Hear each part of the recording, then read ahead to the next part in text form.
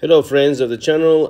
This is a tutorial that I will be making about the Mark 6 Neo Space Marine that you see over here from the Horus Heresy box, new one that just came out. I have received a few requests for these guys and how to make them bigger, maybe improve the pose a little bit so they can stand taller.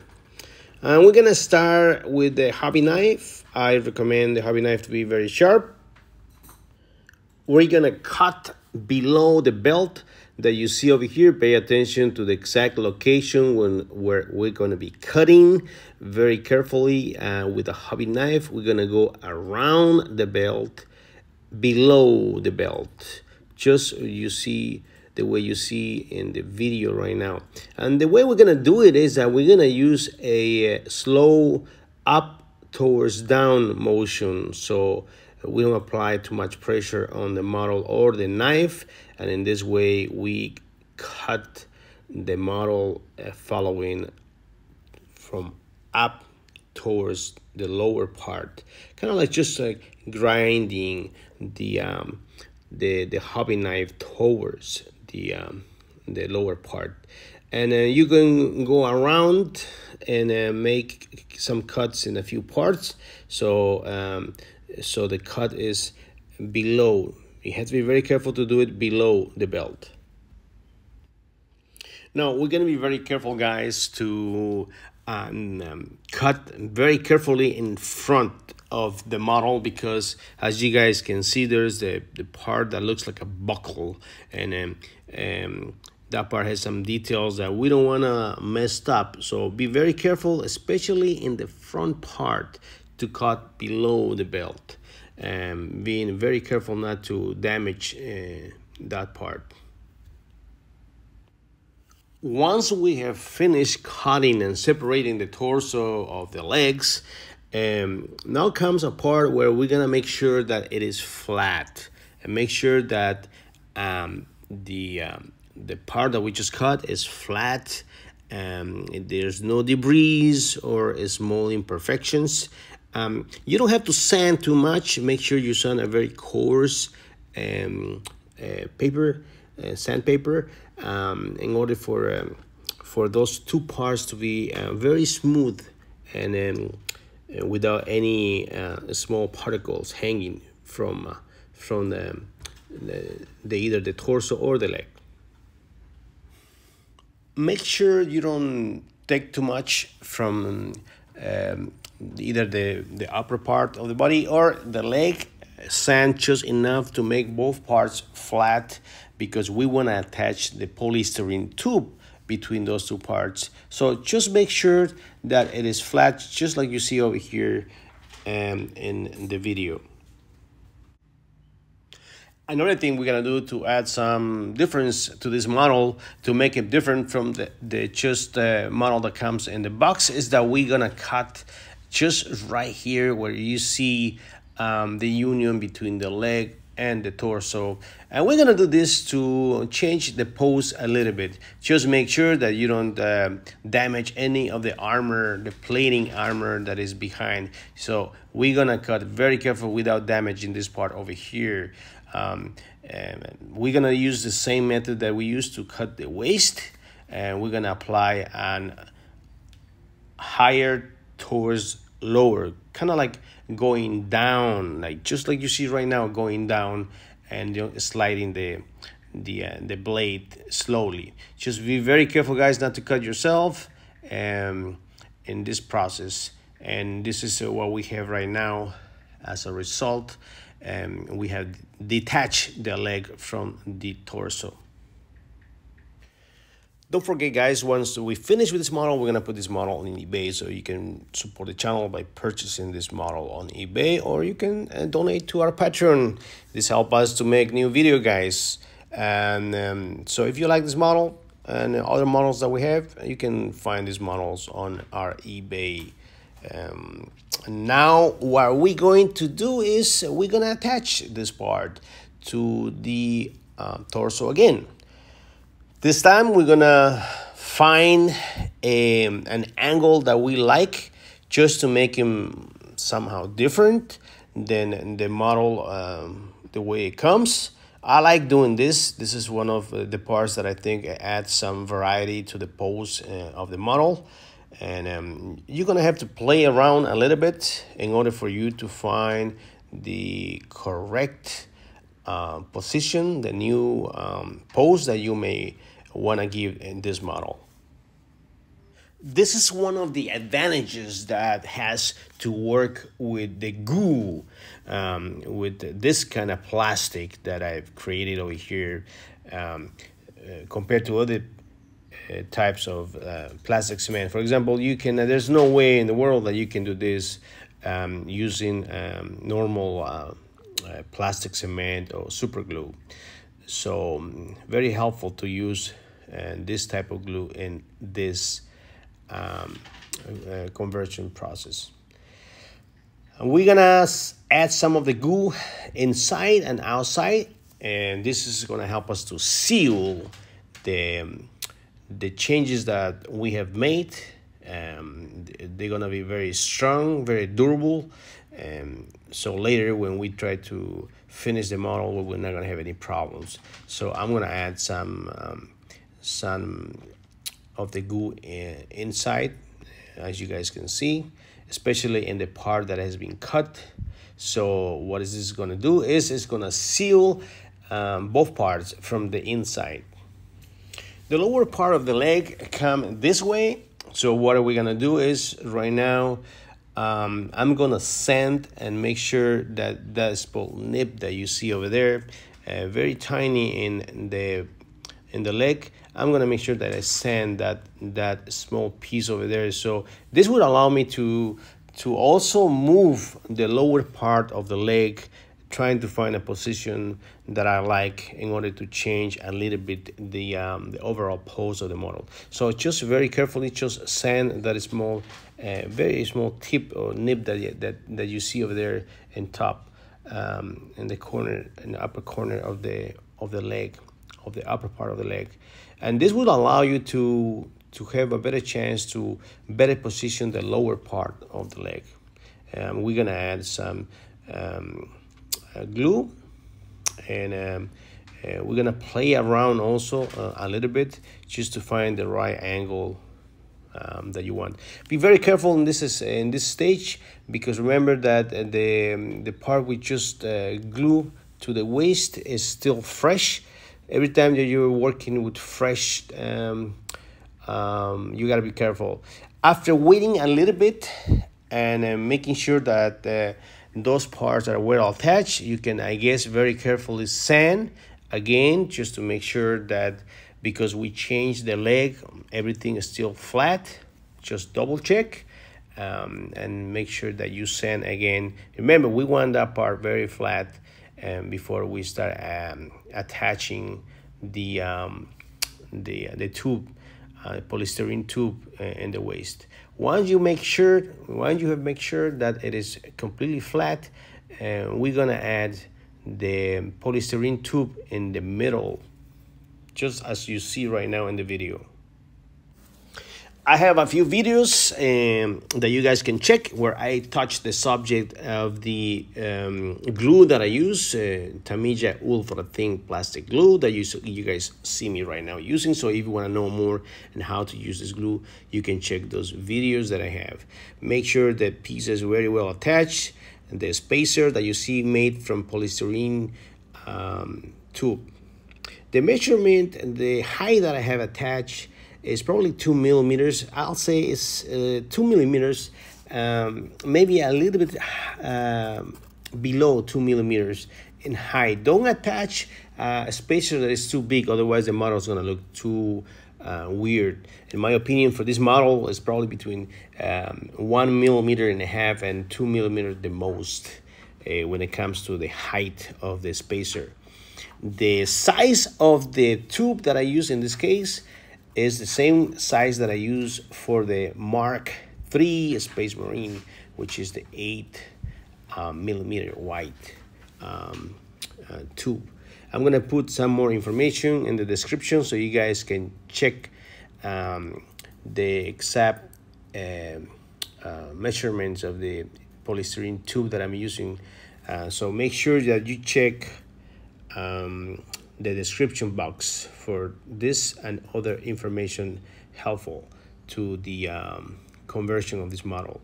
As you guys can see right now, what I'm doing is that I am using the glue that I have created. If you want to know how I make this glue, also I have a few videos that touch the subject.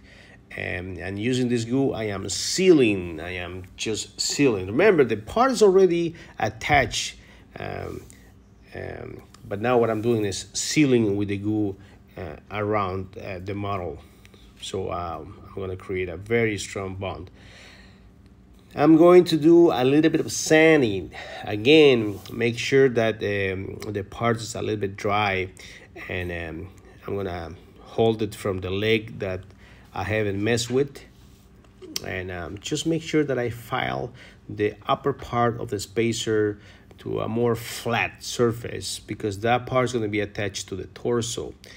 Remember, one more time, I'm going to repeat, the spacer cannot be more than 2 millimeters. I would say maybe 1.5 millimeters high when it comes to height. Otherwise, the model is going to look too weird, and you don't want that. And this is the way I'm going to be replacing. I'm going to be replacing the one that comes in the kit for this one. And I'm going to make sure also that I do a little bit of flat, and making sure that it's flat, and the lower part of the torso, so it can be well attached to the spacer, the polystyrene spacer that we had just attached to the leg. To be very, very exact and precise, the polystyrene tube that we're using right now, it's 7.9. I just double checked that. It's 7.9, almost 8 millimeters, 7.9. From the company EVERGREEN, the bag number or kit number that the company EVERGREEN has this tube is number 230. So again, the name of the company is EVERGREEN, and this precise specific tube that we're using right now is 7.9 millimeters wide. We are attaching right now the upper part of the torso, and same thing as we did with the leg. You have to find the right angle very carefully. We find an angle that we like to give our model a new pose, and a better pose than the one originally had. And we'll apply some more glue in the outer part of the model, in the waist. So this way we fuse the three parts: the upper part, the spacer that we just added, with the lower part of the model. And this way we're gonna have a very strong attachment in the model.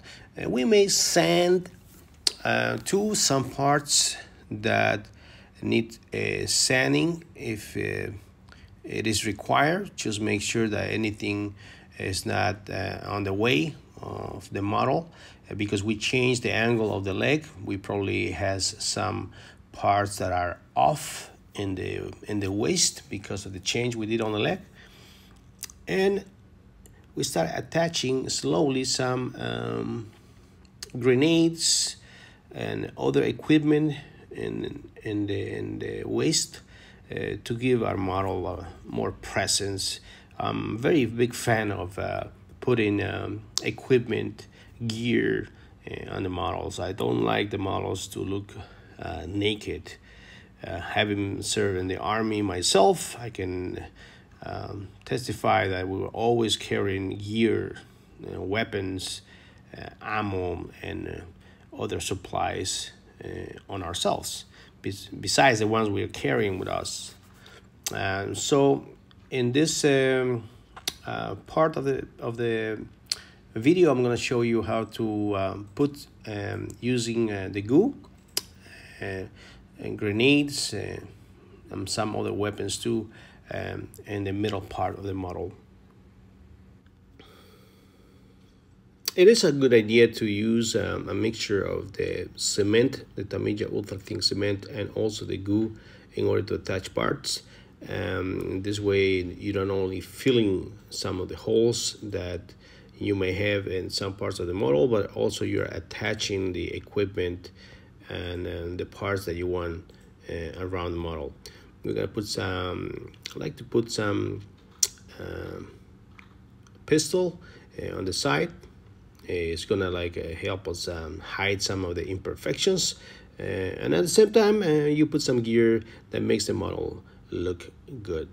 And this is the part where I'm going to be attaching some pieces of sprues or plastic, polystyrene, and the feet in order to make him stand. Remember, because with the change that we did on the leg, the model probably cannot stand by itself, but this is part of the process that we want for the model to look in a different way.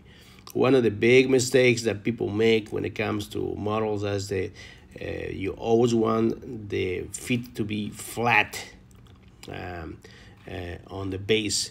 And if you notice, that is just not the way that we humans look when we're walking in a place that is not cement or in an urban area.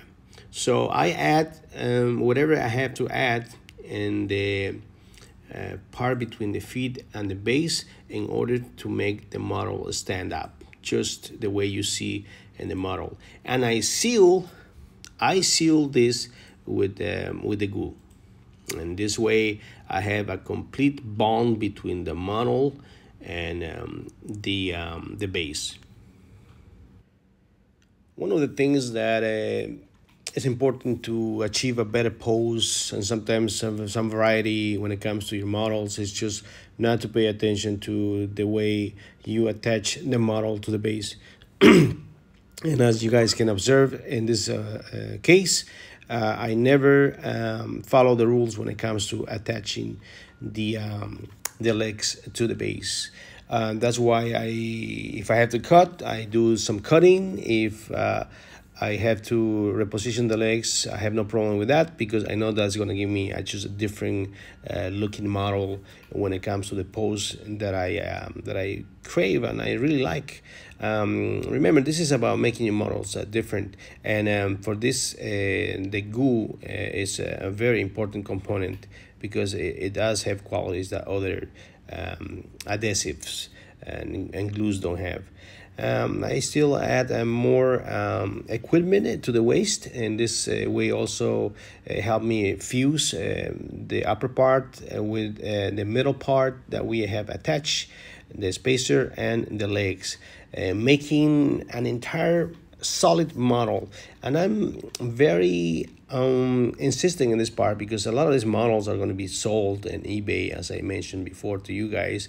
So I have to, in my case at least, try for these models to be very high quality, very durable.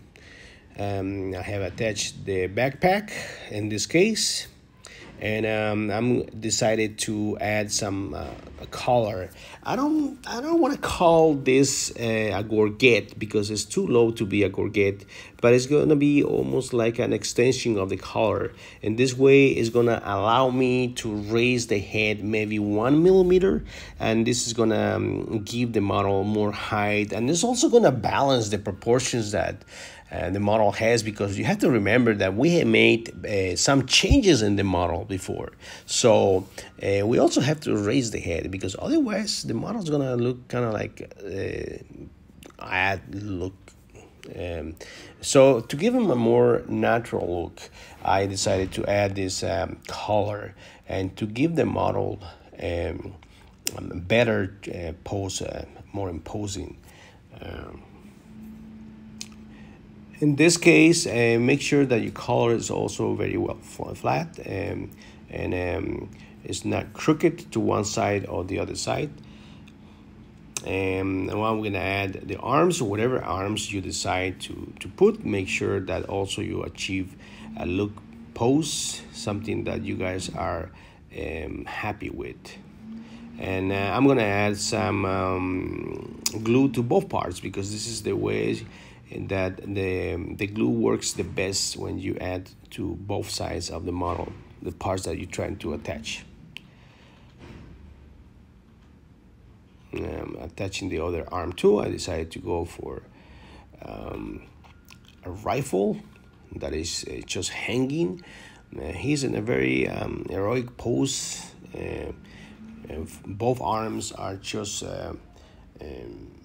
separate from the body and in a more relaxed pose, but not too action or too I will say too showing movement. And sometimes I like these poses. I think they become very natural looking when you add the head and the angle of the head and how he's or how he's moving his body. Kind of help you to create a unique pose that sometimes don't come in the kits. I'm gonna add right now some sand, as you guys can see, to the base, and also some debris, skulls, things that I add just to make sure that the model looks like he's walking in a battlefield. I don't like the model to look like he's walking in a flat surface with no debris or small details. It's kind of like a miniature diorama, I think. It adds to the model, and this is the final product, guys. It has been primed and dry brush. Of course, you see on one side the regular model, just the way it comes in the box, and the converted model. And this is a comparison with a Primaris Space Marine. Subscribe to the channel, guys. Ring the bell so you will receive notifications. And if you want to support the channel, you can buy these models on eBay or contribute to our Patreon account so we can keep creating more content. Thank you, and we'll see you in the next video. Bye-bye.